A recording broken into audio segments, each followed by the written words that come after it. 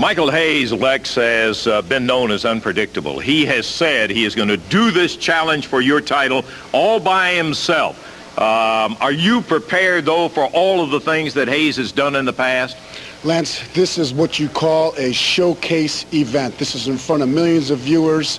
This is what makes you as a competitive athlete tick. Now, Michael Hayes has been running his mouth for a long time now. And Michael Hayes, it is put up or shut up time. You said you could do it on your own. You haven't shown me that. That's not your track record.